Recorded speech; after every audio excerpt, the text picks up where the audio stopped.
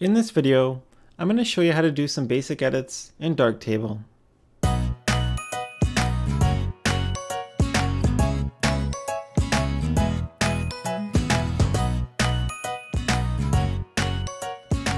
give you a bit of an introduction to making edits in Darktable, I'm just going to do some simple things like change exposure and increase some saturation. Nothing major. But to start off with, right now I'm in the light table view, and darkroom is where we do all the edits. An easy way to change to that is to click on the photo you want to edit, and you could press D to switch over to darkroom, or I just double click on it and it opens it up in darkroom. Over on the left here is the history stack. All the changes we make are going to show up there. But to start with, if you look at the top right, we have a histogram here. And there's some other colors there. There's some magenta, there's some blue in the background. But it's the white part of the histogram that I'm really looking at right now. And if you see, it doesn't go all the way to the right. It doesn't touch the edge of the right. And often that's something that you want in your image, so you have an actual white point in it. So I can increase the exposure by clicking on this little circular button here. That'll open up the basic group.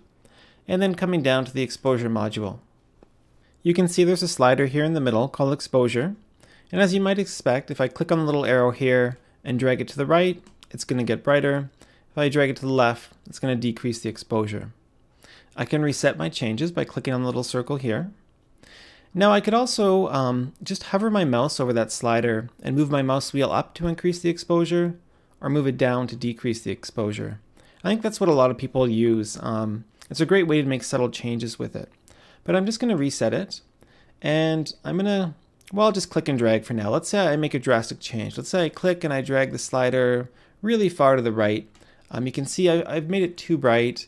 My histogram's going way too far to the right. I just wanted to kind of touch it, but I went too far. And if you look at the white part of this stuffed animal here, you can see it's starting to be overexposed. And a good way to tell that is if you click this little button here at the bottom, that's going to give you overexposure warnings.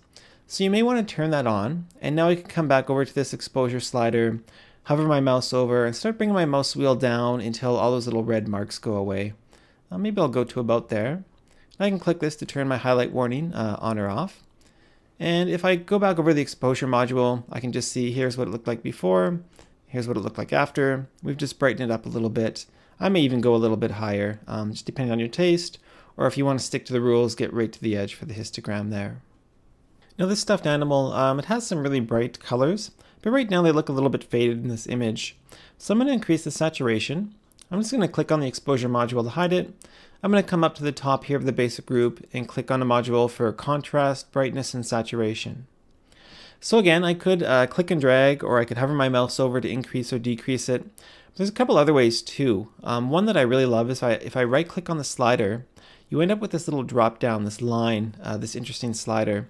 And if I drag it to the right, it's going to increase the saturation. Drag it to the left, decreases the saturation. And the higher up you go, the more dramatic the changes are. So if I was at the top and I drag to the right, it's really going to increase it really fast. Same with to the left. So to make subtle changes, I usually like to come down to the bottom and just slowly bring it up, and you'll see those numbers rising. Let's say I stopped maybe about here. I could also, I'll just reset it here. Click a little circle. You could also right click on it and just type in the number. I think I was at 0.12 before. Click enter, and I've increased the saturation that way. So there's quite a few different ways to interact with these modules here. It's not just one or two. Maybe before I wrap up, you can see there's a contrast slider in here as well. I think I'm going to right click on that. I'll drag this to the right a little bit, maybe to, we'll say about there. And we can see there's a before, there's an after. There's more saturation, there's a bit more contrast. And if I come over to the history stack, I could actually, this is what it was like when I opened the image. This is what it looks like now after a few quick changes.